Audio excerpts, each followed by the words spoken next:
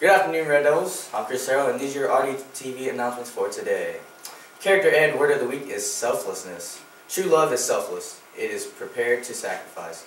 Sadhu Vaswani. Happy birthday to all of you that have birthdays today. You're special, and we celebrate you. Dress up days for this week. Tomorrow is doing drugs is tacky, so dress like you normally dress. Friday is have character. Say no to drugs. Dress as your favorite character, and no masks are allowed. Anime is tomorrow. We will be showing Yana of the Dawn. Now on to Darius with clubs. Thank you, Chris. HIM, the Young Christian Male Organization, will be meeting tomorrow morning at 8:30 in the Bistro.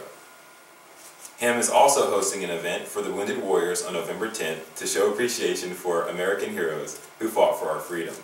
They will be teaming up with the CHS Choir to put on performances, and culinary will also be catering. Interact, you will be meeting on Friday in Ms. Gunnell's room 340 at 8:30 a.m. We'll be voting on 4 officers, discussing upcoming trips, along with a canned food drive. You guys are also going to be hosting a canned food drive through the first period classes starting next week and ending on November 18th. The class with the most canned goods brought in will win breakfast. Let's help others this holiday season. FBLA is still selling raffle tickets during lunch. You can also purchase them from any business teacher or any participating FBLA member. There are 3 prizes that amount to over $250 collectively. There will be a general FBLA meeting Thursday morning at 8:20 in Ms. Palorino's room. It is pertinent that you attend this meeting. Very important information will be discussed. There will be a varsity math club meeting tomorrow morning at 8:30 in Mr. Gurman's room. FCA will be this Friday, October 28th at 8:15 a.m. Shirts will be on sale for $10. Also, Fields of Faith will be Thursday at 6:30 at Glenwood. Now, on to Jamari with sports. Thanks, Darius. These are your sports news for today. Returning varsity wrestlers report Monday, October 31st from 5 to 7 p.m. Wrestling season is almost here. First-year wrestlers begin with an evaluation period today, October 26th, and Thursday, October 27th, from 4:30 to 6:30 p.m. The hydration test for all wrestlers, even football players, is Saturday, November 5th. We will meet at CFA. Remember to have your $20 cash in hand. Contact Coach Morales with any questions. I know you all have been enjoying our features. Please stay tuned for Darius' feature on HOSA. These have been your Red Devil TV announcements. Have a great Red Devil Day. HOSA may be one of the smaller clubs here at Central, but it's definitely a force to be reckoned with. HOSA, its very existence is to enhance the delivery of compassionate, quality health care by providing opportunities for knowledge, skill, and leadership development for students. See, back in 1975, 18 representatives from many different states, including Alabama, they voted to form the American Health Occupation Education Student Organization, which was later named HOSA.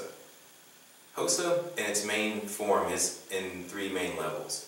It's in the local level, which is made up of schools that have HOSA, its state level, which is made up of all the HOSA chapters in a particular state, and the national level, which is made up of all the state HOSA chapters within the nation. HOSA has an impact on upwards of 9,000 students every year. I am one of those students who have felt the shockwaves of encouragement HOSA has to offer. Due to my passion for the organization, I was driven to pursue and acquire a leadership position, and so did Aldrey Hall. So Aldrey, what position do you currently hold for HOSA? I currently hold the position of treasurer. And why did you run for treasurer? I ran for treasurer because I feel that I've obtained a necessary and substantial amount of experience as well as leadership skills in order to help encourage others to become leaders in HOSA as well. And what kind of experience has HOSA given you to prepare you for healthcare? HOSA has given me the opportunity to compete in competitive events, which has allowed me to obtain real-world experience in order to be prepared in case something really happens. In your own words, could you tell me what HOSA, like the reason HOSA exists, in your opinion? HOSA exists because it helps encourage and educate the youth of today in order to have success in the healthcare fields of tomorrow. This is the very youth of today that HOSA plans to educate for the healthcare fields of tomorrow.